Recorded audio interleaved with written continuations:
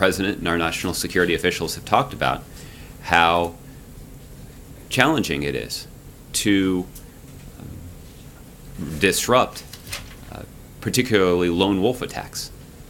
And that is work that has drawn the intense focus of law enforcement, both at the state and federal level.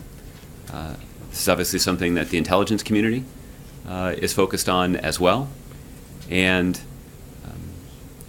but if you take a look at the track record, and particularly the important work that is done by the FBI and the Department of Justice, their record of disrupting these kinds of plans before they're carried out is good, and should give the American people confidence in the capabilities that we have and in the resources that are used to confront this threat.